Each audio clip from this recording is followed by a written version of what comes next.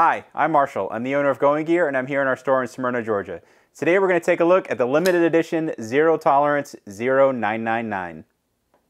All right, so here we are with the limited edition Zero Tolerance 0999. Another super impressive limited edition knife from Zero Tolerance, designed by Jim McNair, same guy who designed the 777 and 888. He's one of their internal design guys. He always says that it's a team effort, but I'm going to give him the credit on this one because it's a really impressive design, really impressive engineering on this. Big kudos to the manufacturing team over there because they made a really cool, really impressive knife. And this is another one of the limited editions that, as of the time of the video, you probably will not be able to buy from me because I haven't put them up for sale yet while I'm recording this, but by the time I upload the video, they will have been up for sale, and they usually go in a couple of minutes. But I wanted to show it to you because, like I said, it's a really impressive design, really impressive engineering and manufacturing on this. And for those of you where this is outside your budget or you weren't able to get one, I wanted you to be able to take a look at it. All right, so let's take a look at the other stuff that comes with the knife. You get a certificate of authenticity, which has some specs on it. So let's talk about those real quick. So the steel on it is CTS 204P and D2. And it's actually two steels welded together. So the cutting edge is the 204P and the upper part is the D2. And then you've got that carbon fiber insert in there as well. Handle on it is titanium and carbon fiber. The blade is 4.1 inches. The closed length is 5.6 inches, and then the overall length is 9.1 inches. Some other specs they have on there: proprietary composite blade. They're just talking about the two different steels welded together. Carbon fiber insert, KVT ball bearing, so super smooth opening action on this, which we'll go over very in depth. And then titanium handle, we talked about that. And then the one-piece titanium frame lock and back spacer. We'll take a look at that a lot more closely here in just a minute. And then here is the box. Just so you can see what's on the inside. It comes in some bubble wrap, and then you have the manual that they include with all of their knives, or all the ones that I've seen anyway. But it's a nice packaging. They actually have an outer box that this comes in as well. And then I don't know about the other dealers, but we also put that in an outer box as well. So you get a whole bunch of boxes in one just to make sure the knife is super protected. And you know, you're buying this really nice limited edition knife. You want to make sure the packaging gets to you in good condition. And it's nice that they take care of that, and then we add another level on top of it just to make sure. So that's the box. Let's take a closer look at the knife. I know I'm going to get some complaints in the comments. Why did you look at the packaging? Because people ask about the packaging, man. People always ask about it. So let's take a closer look at this thing. I know I've said it a couple times, but this knife is really impressive. Just look at it. Look at the way everything flows together, the way the materials are put together, the composite blade, the carbon fiber insert. I know I gush a lot about Zero Tolerance because I tend to review the knives that I really, really like. I really, really like Zero Tolerance, and this one is just really cool. It's got that futuristic design to it. Very good feel in the hand. Surprisingly lightweight because you can see a lot of material where material would traditionally be. It's not there. You got the carbon fiber all over the place. So for the size of the knife and the size of the blade, it is surprisingly light.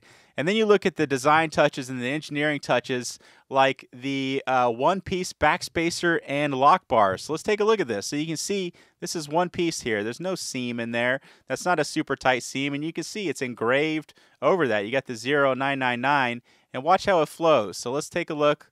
Let's watch it go around, and then all the way around into the backspacer. That's one piece. They actually have another piece on there where you can see the seam right there, where this piece is another piece. I guess I'd be super incredibly impressed if they managed to get all of that in one piece. Maybe on the next knife of the year that they design, they'll get that in there. But still, really impressive machining and engineering on this. And you've got the inlay there on the blade. You got that carbon fiber and titanium inlaid. At least I assume that is titanium in there. I don't know if they actually mentioned that anywhere. And let's take a closer look at the blade itself just so you can see where they weld the two steels together. You can see that line in there, that kind of copper color in there. And then they've got the two different steels. So you got the 204P down here and then the D2 with the carbon fiber inlay up here. Another thing they did on the finish of the blade, I don't know how well it shows up on camera because you have to look pretty closely in person for you to actually be able to see it. But you can see you have the machined look. You've got those vertical lines, the machined look on the blade. You've got it up here on the top. But then on the flat parts of the blade, over in here, you actually have a stoned washed finish. Stoned wash. I think that's something else. But you have a stone washed finish on the flat parts around here, which I'm guessing they did before they did the machining of the knife, and then they machined all the rest of it off. So you've got a pretty cool two-tone finish to it, or if you want to call it two-tone, two finishes of basically the same tone. You've got that machined look, and then the stone washed look. Very cool combination. I don't know how well it translates on camera, but in person it gives it a very subtle enhancement. Really cool custom pivot on there. You got the carbon fiber running across the handle, and you can see a little bit better now that it's zoomed in the machined lines on the handle, and then on the backspacer part up here, and then the smooth up here, the engraving. Don't know what Jim was doing with that right there. Got a little bit of devil's work right there. I know he's watching this and he's probably like, Marshall, I can't believe you pointed that out. But hey, man, come on. Let's keep on turning around and taking a look at it. You've got a machined pocket clip with that same lined machining on there, and then you've got the 999 or the 6660 on the pocket clip as well. More carbon fiber. You see the other side of that custom pivot. And then the back here, you got some nice jimping there on the top of the blade. You got a cutout, some other nice machining in there. Another nice little cutout in there. Just very, very cool design. Really impressive what they managed to do with a CNC machine. Let's talk about the action on it. So you've got the KVT ball bearing system that they use in all of their new knives that I can think of, all the new flipper folders anyway. You know, they have a tomahawk and a fixed blade and stuff like that. Those obviously don't have KVT. But I believe all the knives they came out with last year all had KVT. So it's a sealed ball bearing system that when you take the knife apart or you have to send it in for warranty service, you don't have to worry about ball bearings go all over the place. It's just a sealed little washer, plastic washer with ball bearings inside it. And you get the ball bearing action, and you get a nice sealed system that's easy to maintain, holds up really well, and if it ever happens to have any issues, it's easy to replace and maintain. Really great action on it. You can see I'm not flicking my wrist at all. So to help with that action, I zoomed out a little bit just so you can see it a little bit better. You've got some jimping there on the flipper just to give you a nice purchase on there. Not that it really needed it. Even if it was smooth, it would probably be fine, but you can see your finger's not going to slip off there when you're flipping, and it just helps it make it that much easier. And it's not really aggressive jimping. They smooth it off just a little bit to the point where your finger gets good purchase on there, but it's not going to shred your finger like some of the other knives on the market. And that's been a big pet peeve of me. I always touch on the jimping because I like jimping that holds your finger or your thumb in place, but that doesn't shred it. And they did a good job balancing those two with this knife. Another note on the action on there is the detent. Zero Tolerance does a really good job of fine-tuning their detents to the point where you can see I'm putting pressure on that flipper and the knife isn't just coming open. If you have a weak detent on there and you don't put a lot of pressure on the flipper, the knife just kind of comes open a little bit and doesn't properly flip. But they fine-tune the detent on these really, really well to the point where it doesn't come open super easily, but it comes open easily enough that when you put the proper amount of pressure, that detent breaks and then it just fires open very reliably, very easily. I mean, if you put enough pressure on it to break that detent, it's pretty much impossible to make it not flip out all the way and lock in place every time. I'm actually trying. I'm trying right now to do it, and I can't do it. So really well-tuned detent, and then the KVT ball bearing system and the way they have it all manufactured and put together helps with all of that for sure. But there you can see the action on the blade. Again, pretty cool. How you can see some of the inner workings of the knife through those cutouts. All right, let's take a look at some other parts more up close. There's that Zero Tolerance engraving. There is that machining again, the cool look to the carbon fiber. Got that nice matte finish to it, so they didn't buff it to a super shiny finish, which I like. I'm not a big fan of really shiny, gaudy knives. And again, I like the matte finish. Got a little bit of grippiness on there as well. There's your hardware pieces. There's the pocket clip up close with that. Make sure we got that proper focus on there with that 999. Oh wait, that's not a 999. That's a 666. Shame on you, Jim McNair. I know I'm going to get a strongly worded email after this video. Sorry, dude. You did it. Let's take a little bit closer look at the pocket clip and how they have that integrated in. You can see that there is no attaching hardware on the exterior of the knife, so they must do it inside through there, back in there. There must be a screw or something holding it in place. So another thing that just makes it give it just a clean, smooth look overall. Got the two pieces, the seam right there where they come together. So you got this piece of the handle here, and then the back spacer piece and the lock bar piece. And you can see very well centered blade. Got that little line of the weld, the two steels coming together. Nice machining down in there as well. So there is the 999. Let's take a look at it versus the 777 and the 888 just to see how they compare in terms of size and design.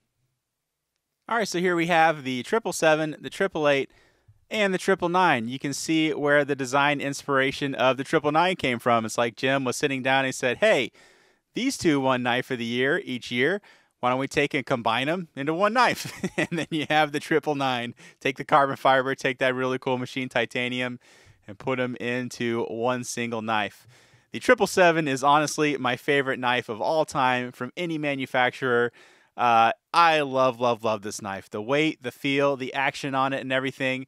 But from a design and engineering perspective, the 999 is just incredible. From a production manufacturer producing something like this, super, super impressive. And the 888, another favorite for sure. Let's open them all up just so you can see, get an idea of the size. The 777 is definitely the lightest of the bunch with all that carbon fiber in there, but you can see it's also a little bit smaller than the 888 and the 999. So the 888 and the 999 are really close in terms of size. Looks like the 999 is just ever so slightly longer. You got a 1/4 inch or 1/2 inch in there, and then the 777 is significantly shorter than the other two. Well, significantly. It's not a ton shorter, but it is definitely noticeably shorter than the other two. Let's see if we can. Why don't we get a flashlight box and line these up just so we can make sure we got an accurate. There we go. Just to give you an idea of how they line up against each other. Turn them around a little bit just so you can see the different sides. So we've had a lot of people asking how they compare. Let's turn each one around just so you can see the different sides. Each one is a really impressive design. Hopefully I'm not inflating Jim's ego too much, but man, these are really nice. So he deserves the praise on these for sure. So let's put the 777 and the 888 back away, and we'll talk about the 999 a little bit more. So I'm not going to do any cutting tests or anything like that. I will leave that to some other YouTubers, but it comes with a great edge on it. I mean, you can run your finger across it and just feel that they put a very, very nice edge on it. And the grind on it is, as always, really smooth and even. And I really like the way they have the machining marks on the 204P. We'll kind of play it in the light just so you can see what that looks like. And then, of course, you have your typical engraving on there. So you have the model number, you've got the Kai USA, you got the serial number, and then you have the CTS 204P, the type of steel. They didn't put D2 up here, so I guess just the cutting edge is what they put the steel on. And you got the ZT logo on the other side. And then, I didn't really show this before, but they also have an engraved 0 tolerance there on the handle, which is cool. A nice, cool little touch. Pretty subtle on there, so it's not something that just pops and glares like some other manufacturers where they write their name or engrave their name across the entire handle. I won't name any names, but I'm sure you know who I'm talking about already. And, you know, just the engraving touches on here are nice and subtle, and I think they go well with the design. You know, the black of the engraving goes well with the black of the carbon fiber. Nice touches like that. Look at it from this angle. I really like the look of the welded steels as they go together. It's a really cool look. I saw a video or some pictures, like process pictures of how they put those together, and it was a really interesting process. It's really neat to see how they do that on their different knives. And they've done it on some different ones. I think they even had a leak that had a couple metals welded together, but they did it on the original version of the 777. I unfortunately don't have one of those yet. I will acquire one someday. They've done it on several different knives, and it's a really neat process. It just gives it a very cool look. And I haven't heard anything. People always ask about the integrity. Is it going to cause it to have any break lines or anything like that? And I haven't heard that. I haven't heard it causing any issues with the integrity of the steel or breaking or anything like that. Not that anyone would put a knife like this to super abuse. If you do, shame on you. Not that you shouldn't carry it. Not that you shouldn't cut with it. But it's so nice. It's so pretty. Don't abuse it. Be nice to it. Buy a beater if you want to pry things open with it. Something I didn't mention earlier, you have the lock bar insert in there. So you have titanium on the handle, and then you have a stainless steel blade. Titanium is a relatively soft metal. Very, very well hardened stainless steel is hard. And the titanium, people flipping this all day long, all sit in front of the TV and annoy our girlfriends and wives while we flip this all day long. It's going to rub against that stainless steel, and it's going to start to wear down and cause it not to lock up all that well. So Zero Tolerance on their knives, or all their recent knives anyway, they've been putting lock bar inserts. So they put an insert of stainless steel down in there. So you've got stainless steel against stainless steel. It wears a lot better. And then if you ever do happen to flip it 50,000 times and it causes enough wear where it doesn't lock up super perfectly and properly, then you can replace that because it is replaceable. You've got a couple of little screws down in there, and you can take those out, and Zero Tolerance will send you a replacement, or you can send it in for warranty repair, and they'll replace it. So it's a really nice touch on there. You don't see that on a lot of knives. You're starting to see it on more and more, but it's something that Zero Tolerance does across their line, not just on their super high-end limited edition stuff. Mentioning the lock, you can see perfect lockup right out of the gate. It doesn't stick at all. Titanium against stainless steel, that's another thing, is that a lot of times it can stick and it's super smooth. You can hear, well, let's do it up against the microphone. No grinding, so you don't have titanium that's just grating against stainless steel like on some other knives. So it's really easy to unlock. Even if you push over on the lock bar, it still disengages very easily, but not to the point where it's going to accidentally come disengaged while you're using the knife. So it locks in place very well and very securely, and it's easy to unlock. Two things that I definitely look for in an EDC knife, because a lot of times you only have one hand. You only have one hand when you're opening and closing this thing, and that's kind of the purpose of a lot of modern folders, is that you can open and close them one-handed, in the U.S. anyway. I know some other countries out there, you can't get knives like this, or at least you can't carry them. But a lot of times when you're cutting, you have something in your other hand. So it's very nice to have touches like that where the opening and closing is very, very easy.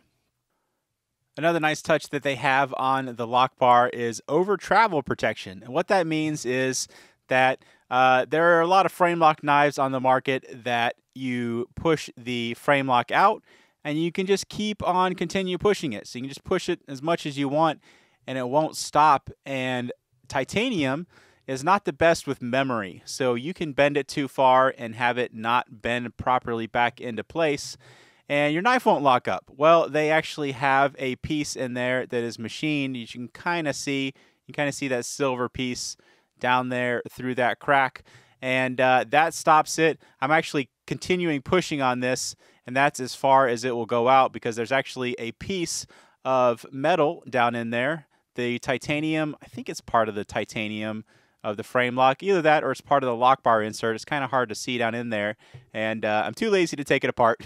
So it's one of the parts of the knife that stops it from over traveling and actually hits this part of the frame on the inside and keeps it from traveling too far. So you don't have to worry about bending it out too far and just ruining the frame of the knife, because this would be a bummer of a knife to ruin, to break the blade, to do something stupid to it, because it's a limited edition and they didn't make very many. So if you happen to have a warranty issue, it might not be something that you can get fixed in terms of having a replacement knife or anything like that. So don't do anything stupid with this knife. Don't do anything that has the potential of breaking it, which of course regular use is not going to do anything even remotely bad to this knife. But don't try to pry with it. Don't do anything that might damage it. Don't stick it in a wall socket or anything like that, because if you break it, then you probably won't be able to get another one, at least not in terms of a warranty replacement. So there you go. That is the Zero Tolerance 999 designed by Jim McNair. Very impressive knife.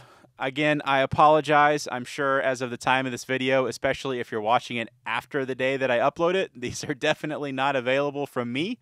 But if you're willing to fork out an even larger chunk of change, then you could probably get one of these on the secondary market if you can find people that are willing to part with them. I definitely think it's worth it. If you're a collector, if it's not too much money for you, it's definitely worth the money.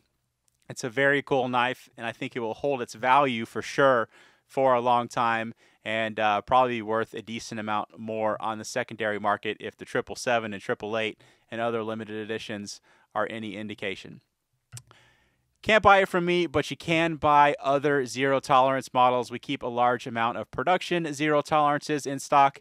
And if you want to find out when we are going to get more of the limited editions, make sure you sign up for Zero Tolerance's newsletter. They send out an email telling people when the knives are going to be coming out and where you can buy them.